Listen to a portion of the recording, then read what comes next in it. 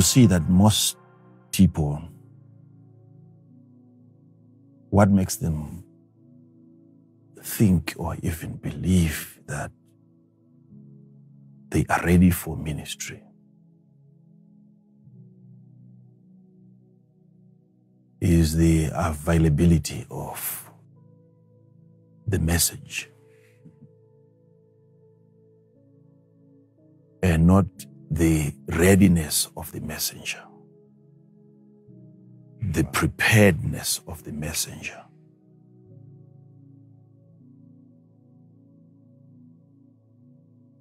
It takes time even for God to develop and to bring about a qualified messenger than it is for God to deliver to the messenger a message. It doesn't take God time to hand over a message to you. But the preparation of the messenger, where the messenger is now qualified for the message that he carries to the people. That is where now character comes in.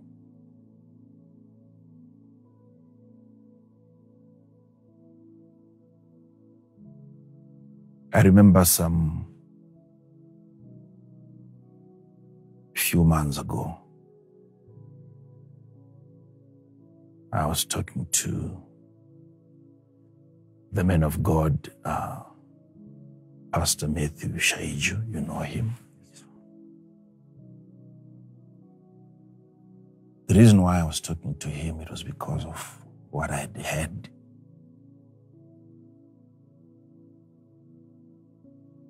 When he was speaking, having listened to him over years,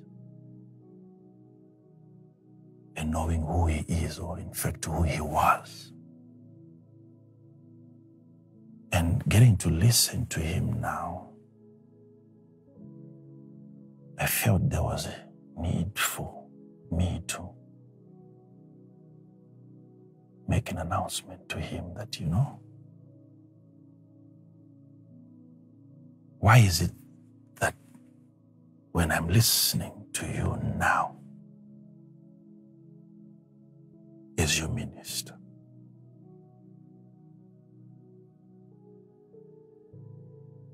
it is as though I'm hearing God speak?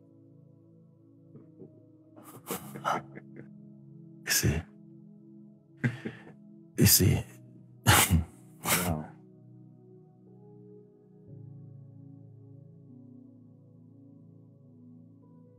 You know, it's one thing hearing that from someone who has never heard God speak.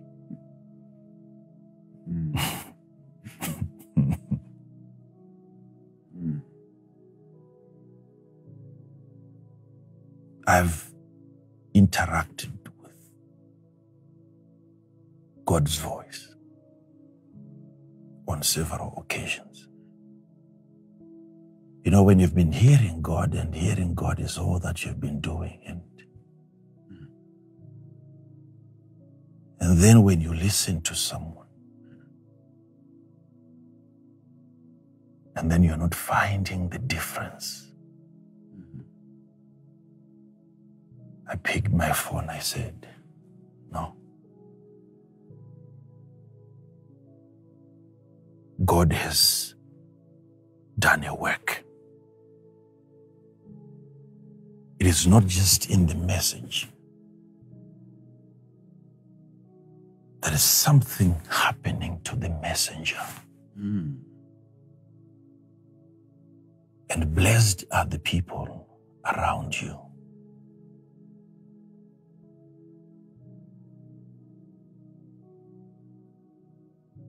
Because now they get to hear God speak. Every time you open your mouth. Why is it that it is as though I'm hearing God? Wow. I do. Something, Father. Wow. So,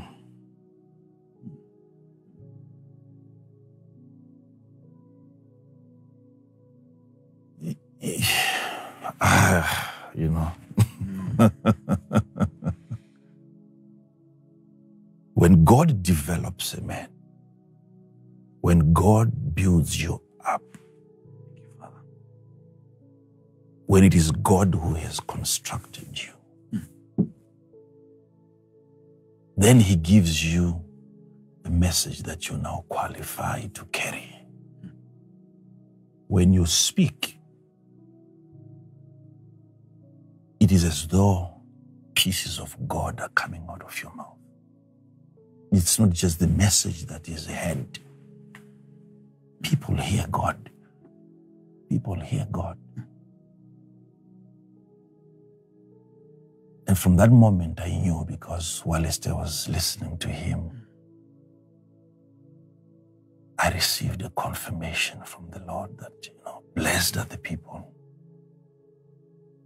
that take time to listen to him when he's speaking, because that's not his message, that's not his word.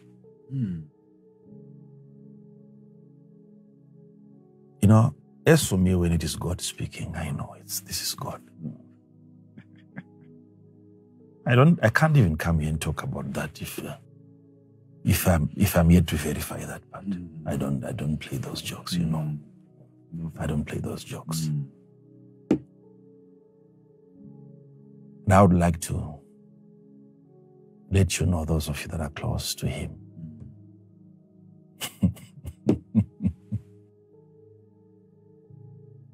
you are blessed to be hearing God's voice from a man whose character has been developed. It is tailor-made. Before he delivers the message, God made sure that the man was delivered first. It's not, let me repeat this aspect. Most people think that they are ready for ministry just because they have a message that is ready to be delivered. It's not hard for God to hand over to you a message. It takes God more, much more, to develop a man. Jesus, oh Jesus,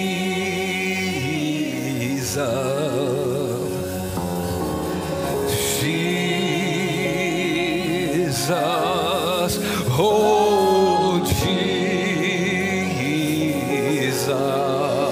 Lift him up, lift him up. Jesus, oh Jesus, your presence makes me whole. We are standing. After that video, I could not have just come and start blabbering. I had to rest my spirit, humble myself before the Lord and my Father in the Lord, and not let that affect me, because I have to remember I have a long way to go, and I have to remember it depends on who your standard is if you want to know whether you've arrived or not.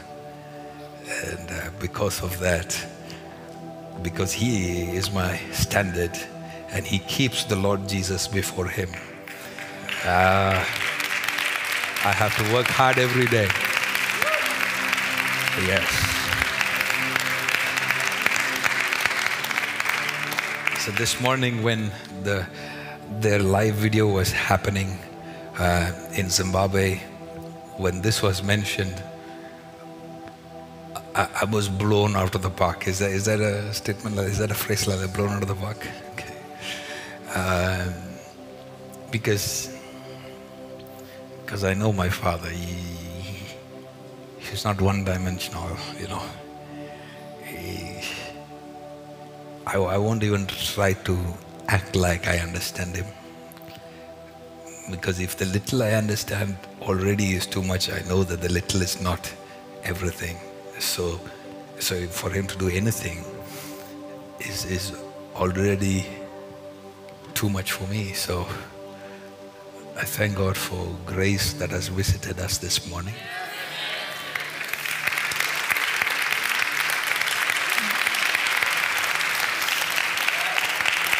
Thank you. You see, I know why some of you are looking and saying, oh, so cute, he's happy. Happiness. You don't see what I see. It's not compliments that we look for. We are not merry beings that talk in simple words. We don't hear in simple words. There is no such thing as, when you come into the kingdom of God, flattery is forbidden. Flattery is a work of the enemy. It's a lie that is not entertained in the kingdom. So that means when a prophet speaks, he may be just telling you your suit is good, but is that it? Or have you received a new suit? Yeah.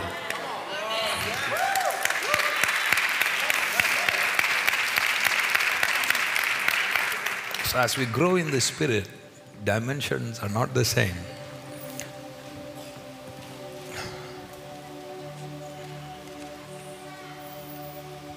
I don't know how much I should share.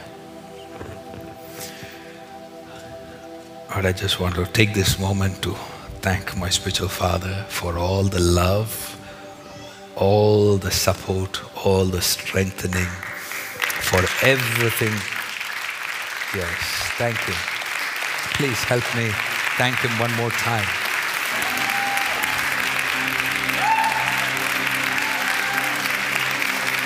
Thank you, Jim.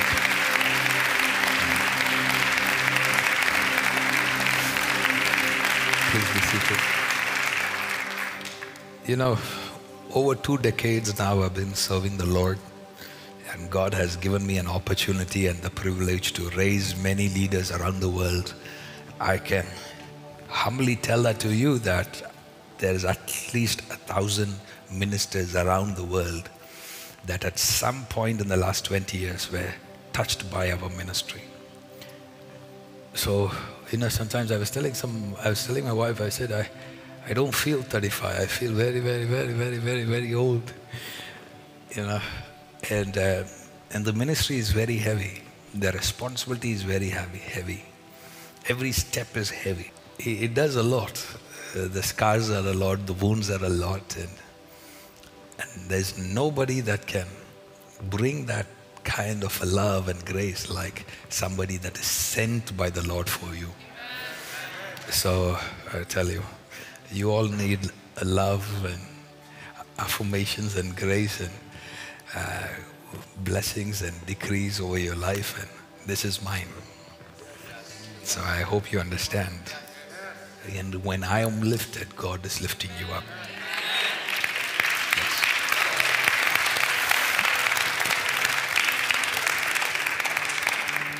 So we want to thank the Lord for what He's doing in your life.